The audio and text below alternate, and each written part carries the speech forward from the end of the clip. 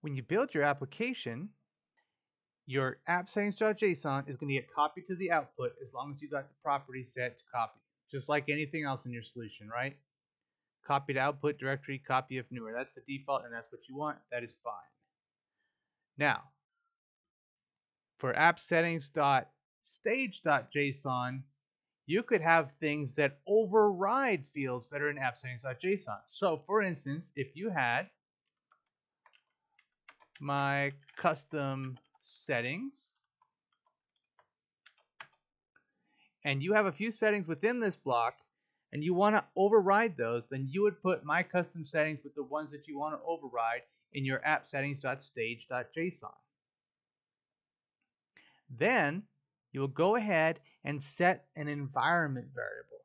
You're going to set an environment variable for ASP.NET Core, telling it exactly what environment you're going to use, and then it knows which file to overwrite when it's loading the JSON files when you're running the application. So you build the app, it loads appsettings.json, then it loads the appsettings.stage.json or appsettings.bob.json, depending on your environment variable, to tell it which settings to override. So this is all very, very simple, right? And then once you see it in action, you'll never forget it. So let's go ahead and walk through it together. So go ahead and right click on your project, not the solution, the project, and go to properties. Great. Now we're looking for environment variables. So let's go ahead and scroll down just a little bit, and you'll see a little blue icon.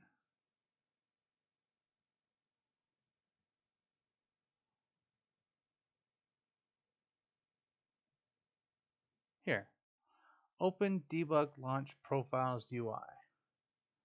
And here, I've got an ASP.NET Core environment variable. You don't want to put it twice. Just put the one that you're going to run, because it's only going to load one of those files, right? So if you want to run it as stage, just type stage there.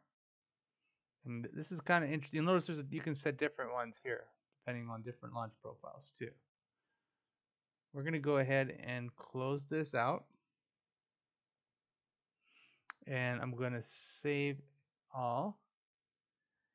And if you go now to properties, look at launch settings.json, you'll see that on that HTTPS launch profile, it now shows stage.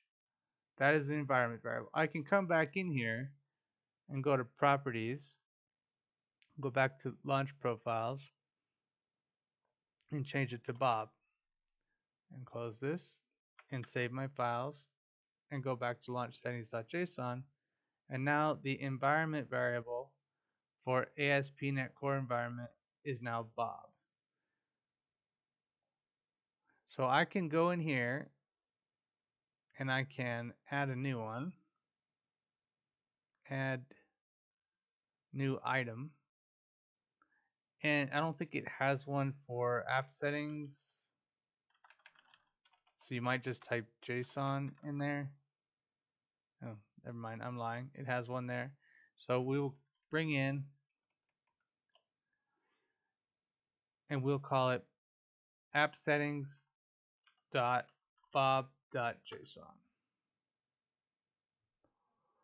And let's come back to our parent here, and we made one called my custom settings, right? So within my custom settings, let's just create my setting 1 and my setting 2. Keep things simple.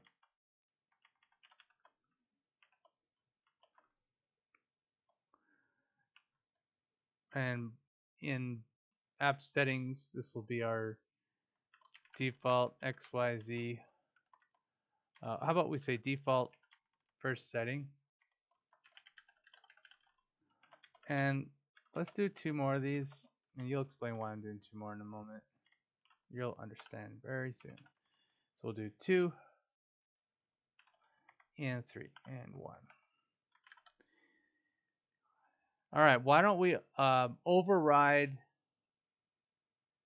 1 with Bob, 2 with development, and we'll leave 3 as is so that you can see how it's working.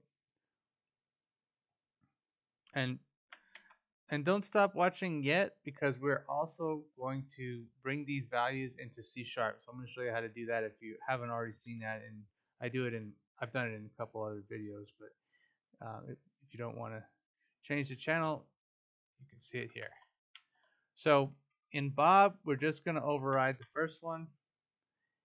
In development,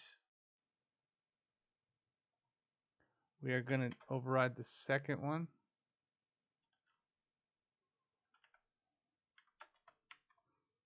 Oh, didn't paste there. Copy.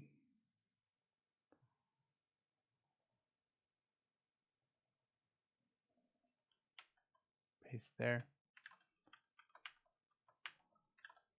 In fact, perfect. So we know it's set to Bob right now. So the next thing you're going to do is you're going to come out to your program CS, and we're going to dependency inject a tiny little class in here. But we first got to create that class. So I'm just going to make a models folder. I'm going to call this folder, it's really a, Poco models, but I'm going to call it options. It's just kind of nice syntax for this kind of stuff. And in there, I'm going to create a class, and it's going to have the name custom settings.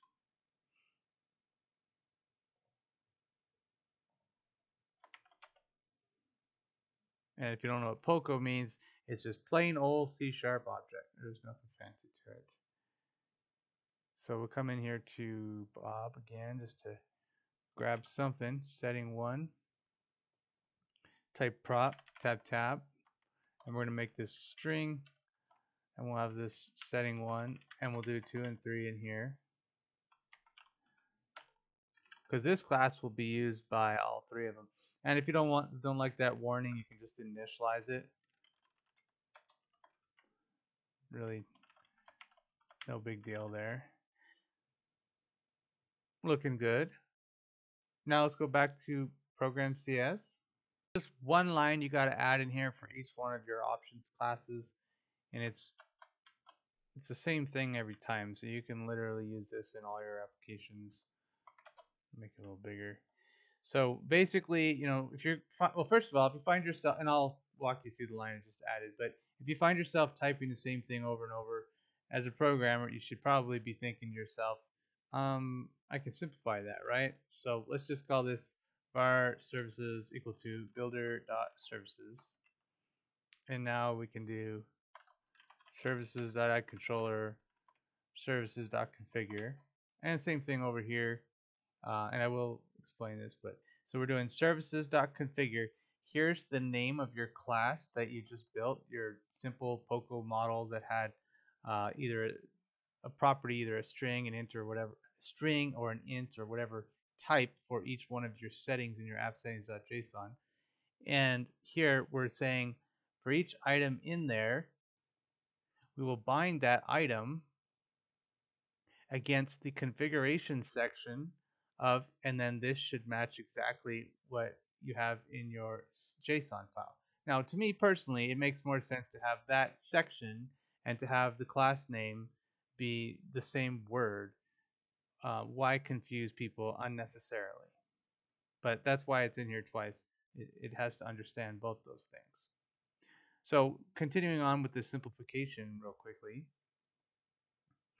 So you can also builder.configuration. You're probably in a realistic application, you're going to do a lot more things with configuration. So just like you did services, you can also do config. Do builder.configuration here. And then this would be simplified down to just config. See how much easier to read that is? And then some people even bring this down a line and just tab it over. And that's it. So now we can bring it into our controller with injection. So if I go to controllers, the weather forecast controller, the default one that comes with it that we all love. And now right in here, I can do private, read only, my custom settings.cs. And let's just call it settings. You're gonna want to put an underscore because just like how it is with logger, that's the one that's available throughout the class.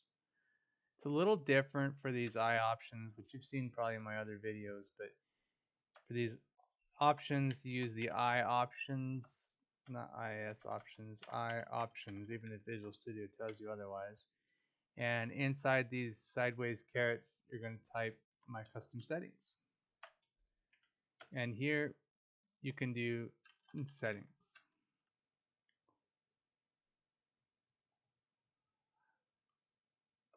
If it gives you any trouble, control dot, and you can bring in using Microsoft.extensions.options. You're probably going to have to do that. Now, down here, when I said it was a little different than the other injection, I just meant that you have to do dot value. So if you want, you can say settings equal to settings from your parameter dot value. And now you'll be able to use settings without having to type value every time. Come down here and we're going to put a breakpoint here, but really what we're going to do is we're going to be looking inside of settings at the different properties there. You could do a console.log if you want, or I like to use debug.log. I know it's going to go into the debug section.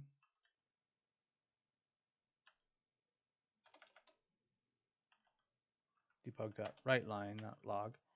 And let's do settings, and we'll do each one of them. We'll put a breakpoint here, then all we have to do is just look at them. All right. So right now, our environment variable is set to Bob, right? So if I run it and go to output, and let's go to, I'll let it wait till it allows me. There. You go to output and go to debug. We did debug.writeLine, right? So default first setting 1, 2, 3. Good. Now, if you go over to my settings, app settings Bob, we're going to call this the Bob overwrite. Bob overwrote this and run it. Should show up, and there it is. Bob overwrote this. Now, let's go to app settings development, and we'll make the second string dev overwrote this. And I'm going to run it, and we should not see dev overwrote this because I have not set our environment variable to be developed. Indeed, it's still Bob overwrote this on the first one, and second setting is still default.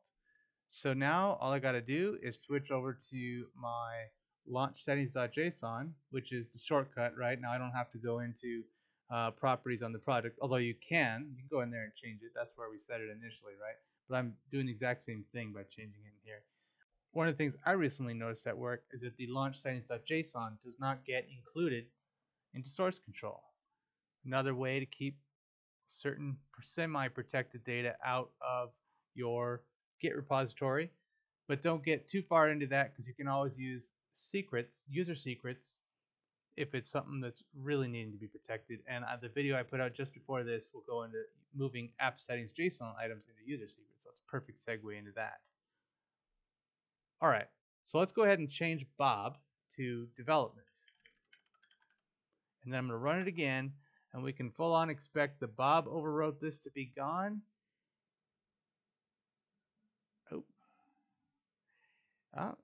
Good lesson there. Make sure you save everything and rebuild everything before you run it.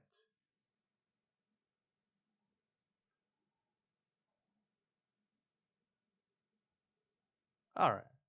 So dev overwrote this, and the Bob overwrote this is gone. So it's a very, very simple topic, and I realize that. So I'm not. I realize this isn't going to help everybody, but I think it's a very, very, very useful tool. So the combination of watching this video and the user secrets video ought to get you squared away with app settings.json environment variables and loading items from your options. So hope that helps. Have a great day. Bye.